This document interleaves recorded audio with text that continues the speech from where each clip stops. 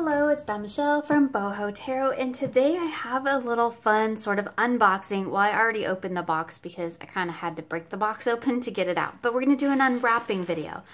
I really didn't plan on doing unboxing videos or really walkthroughs on my channel, but this is a deck that I've been super excited to get, so I just thought that we would open it together and, you know, kind of share in the excitement together. So it came wrapped in this pretty little paper, and inside here we have the little sticker. Hopefully you can see that. So that probably gives you some indication of what is inside. So let's take a look.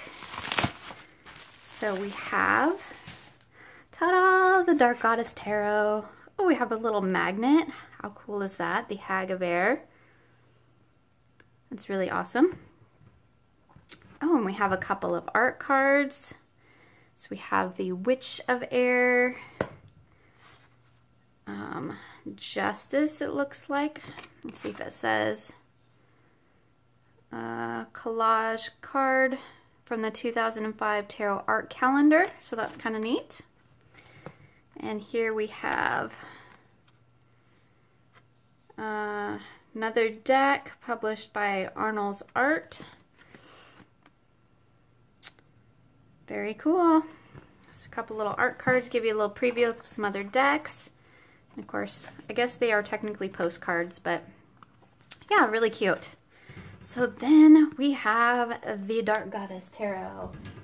I find some scissors here, and I have to tell you, like, I'm really excited to open this deck. It is a deck that I have wanted for quite some time now, and I don't know, I wasn't really sure about it.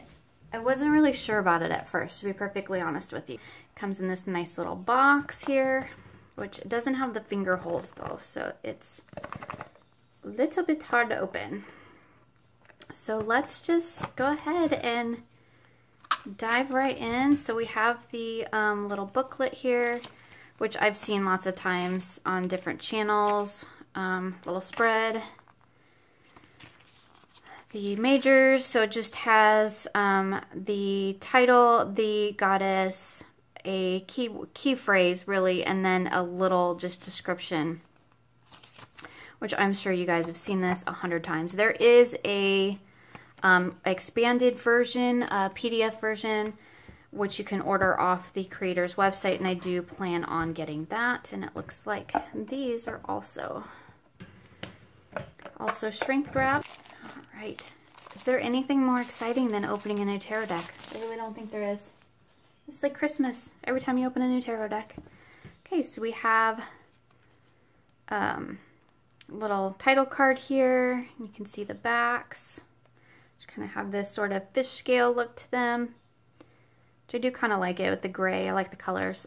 One of the things I really like about this deck is the borders, and I don't say that very often about many decks, and if you watch my channel for any amount of time, you'll know that I tend to cut my borders off most of the time.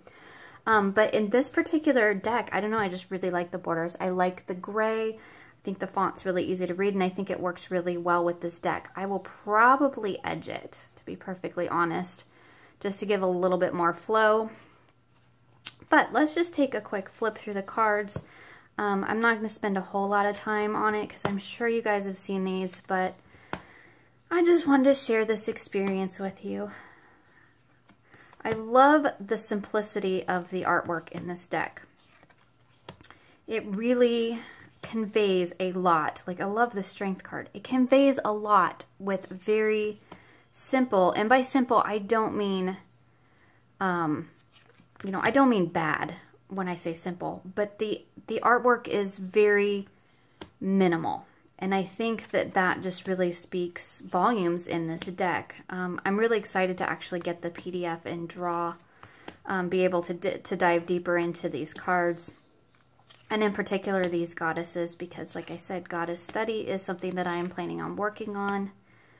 So I'm just going to do a quick flip through.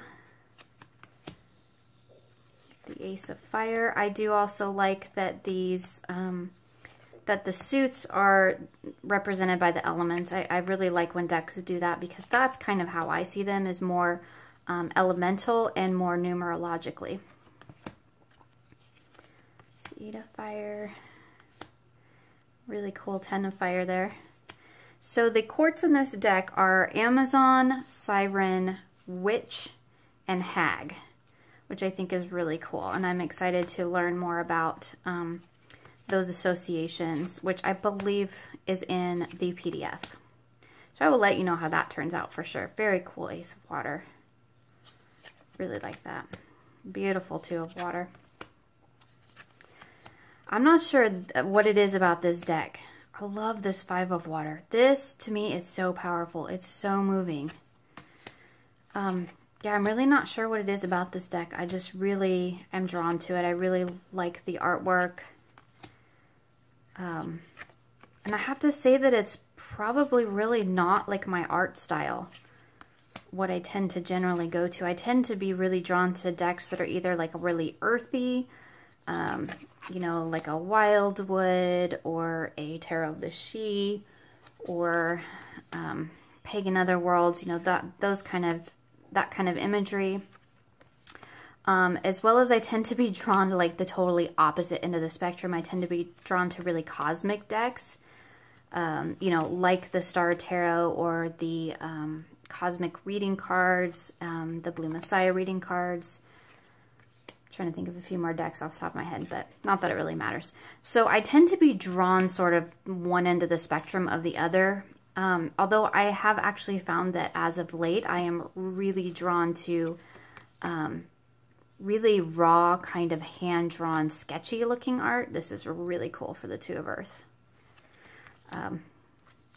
So yeah, anyway, point being, it's not generally like my art style, but I love it. It really speaks to me. I cannot wait to actually dive deep into this deck.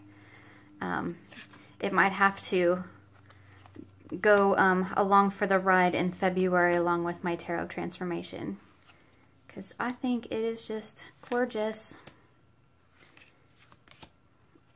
I love this card too. I've seen this card many times, the Hag of Earth, She Who Watches.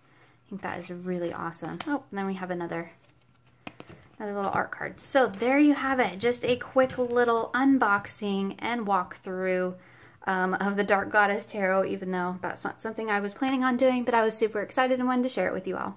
I will let you all know how working with this deck goes, and I look forward to seeing you again soon for more creative tarot for an inspired life.